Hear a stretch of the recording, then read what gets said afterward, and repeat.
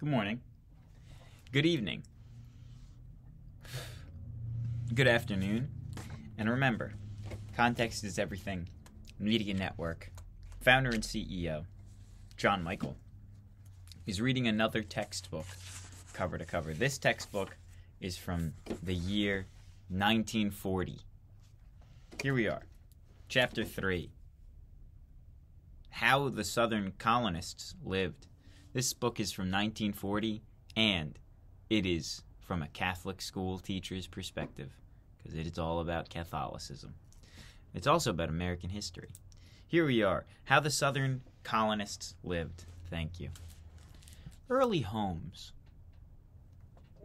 The first settlers who came to America built very crude homes. The simplest houses were made on the side of clay hills. The clay hill was used as one side of the house.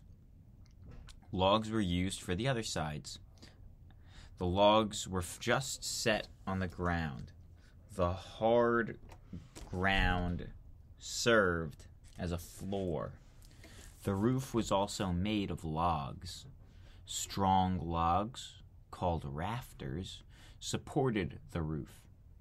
Better homes were built when settlers had more time. The four walls of these homes were built with logs. The roofs were made of thatch. Thatch is like, looks kind of like hay. Straw or reeds used to cover the roof is called thatch. Right. The custom of using thatch for roofs in America was natural for the English colonists. Homes in England often had thatch roofs. After sawmills were put up, homes were often built of planks. Thick sawed pieces of timber are indeed called planks. Sometimes these plank houses are spoken of as frame houses. The roofs were often covered with shingles. The thin pieces of wood used to cover roofs are called shingles. Most of the houses were small. There was one large room on the ground. A loft, or small room under the roof, was used for a place to sleep. The family climbed a ladder to get to the loft. Heat rises, after all. How furs and skins were used. New heading. The skins of raccoons and opossums and the deer. The skins of the raccoon, the possum, and the deer were used for clothing. The skin of a raccoon made a fine cap. Deer skin was very useful. It made a strong, soft leather, which was often called buckskin. Clothing for men was often made from buckskin. Deerskin had many uses in the home. A deerskin made a good rug for the bare floor. A deerskin made a soft, warm blanket for the bed. A seat for a chair could be made from buckskin as well. New heading. Farming in the South. The chief occupation of settlers in the South was farming. Before planting could begin, the ground had to be cleared. This means that trees and bushes were removed to clear the ground for planting crops. The southern farmers early turned their attention to the growing of staple crops. A staple crop is an important or principal crop. A staple crop is grown to sell. That is why it is sometimes called a money crop, a cash crop. Tobacco was the most important staple crop grown in the South. It was a money crop of the South for many, many years. The planters became wealthy selling tobacco to the people of the countries of Europe. This was one of the reasons why Southern planters were able to buy furniture, clothing, and many other things from England. Rice and the indigo plant were also grown. The indigo plant, what the heck is the indigo plant? I never heard of that in my life. Rice and the indigo plant was valuable. Tobacco and the indigo plant was valuable because it yielded a blue dye. Tobacco, rice, and indigo were three chief staple crops of the South in the early days. Later, cotton became the most important staple crop. These crops were raised on large farms called plantations. Slaves were used to do the work in the field. This form of farming came to be plantation system. There were 3 facts to remember about the plantation system of farming. The first fact: the plantations were very, very large. 2. A staple crop was usually grown on the plantation. And 3. The work was largely done by slaves. Each planter set aside a garden patch where wheat, corn, and vegetables were raised for the planters and the slaves.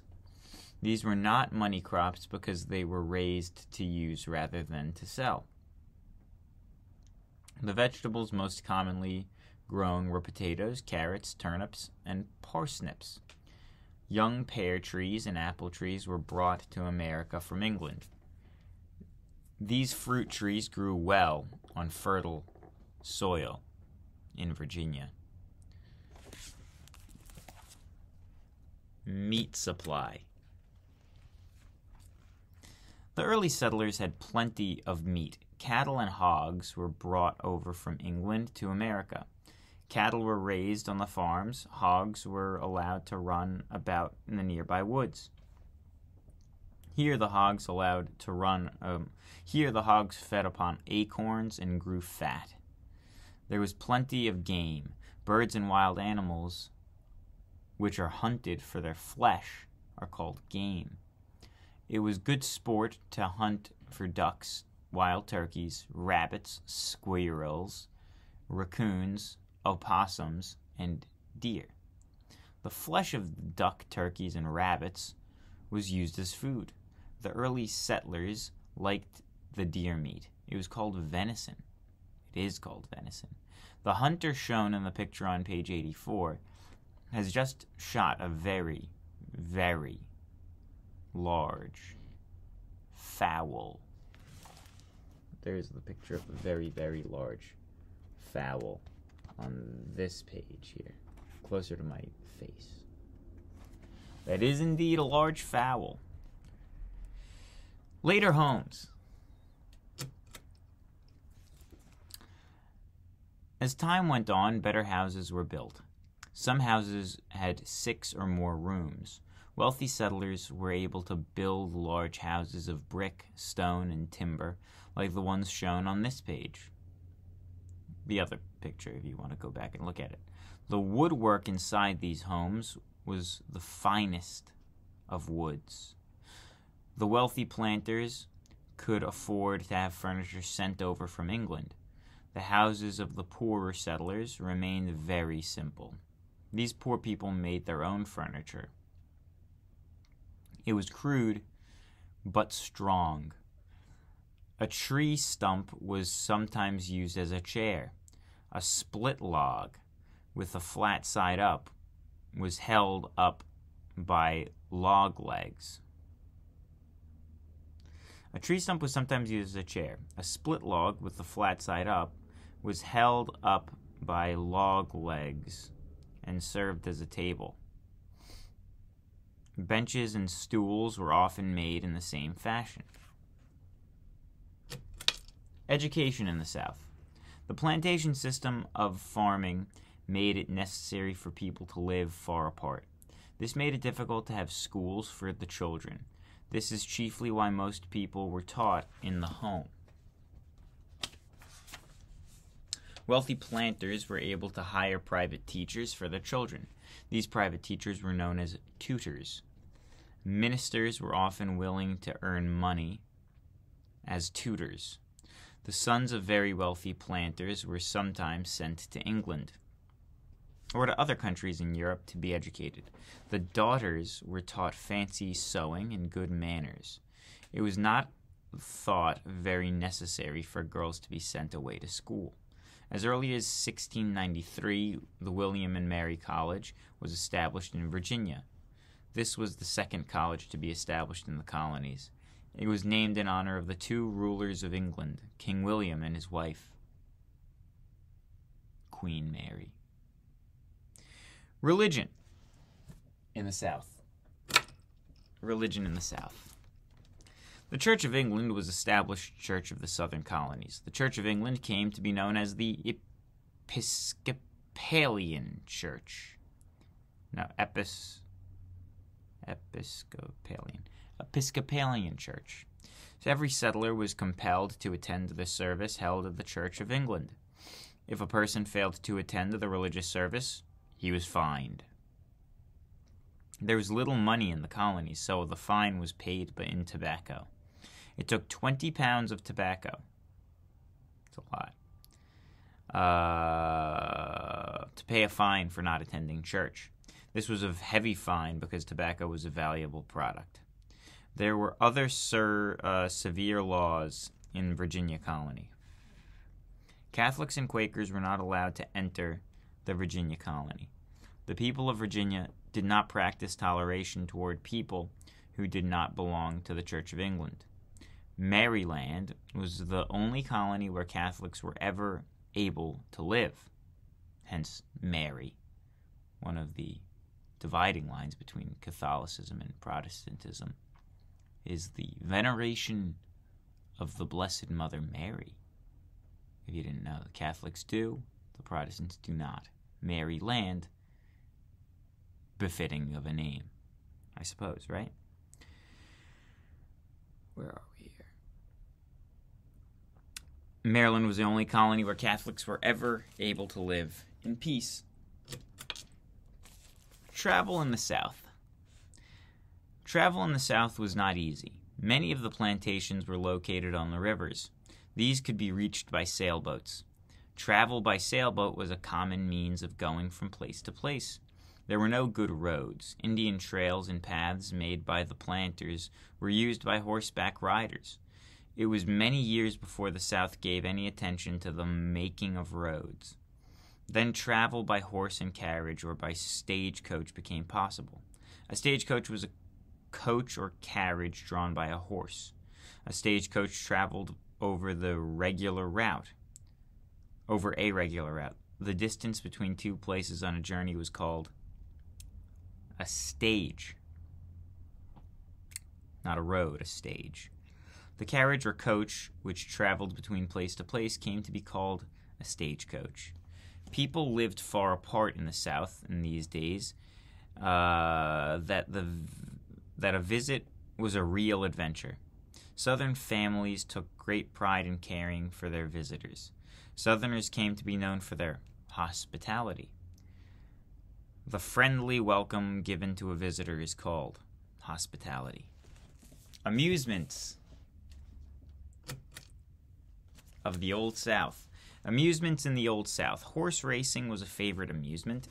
Good race horses were brought over from England. Every man wanted to own a fast-running horse. The horse race was a real social event. The Southerners were very fond of horses. Horseback riding was a pleasant kind of recreation. Men, women, boys, and girls all delighted in riding horseback. Hunting was another pastime. Hunting for fowl was a very popular sport. Any bird of the air or any water bird is a fowl. Plenty of fowls lived in the woods and in the lowland marshes. There was an abundance of wildlife in the woods. Wild animals were called game. Game hunting was a real sport. Often game was hunted just for the fun of the hunt, not because the animal was needed for its flesh or fur. This was unwise because animals were needlessly killed. Later game became very scarce in certain parts of the South. Now, I just want to note, they condemned hunting there, and they didn't condemn slavery. But I will note, they harshly condemned slavery when they first mentioned it, which I do think is good that they condemned it. Dancing is a very popular amusement in the South. The violin or the flute was played to supply the music for the dancers. The violin was sometimes called the fiddle. This is why the man who played the violin for the dancers was called a fiddler. Card playing was another favorite amusement among the Southern colonists. Thank you. Good day, and God bless. This book's from 1940.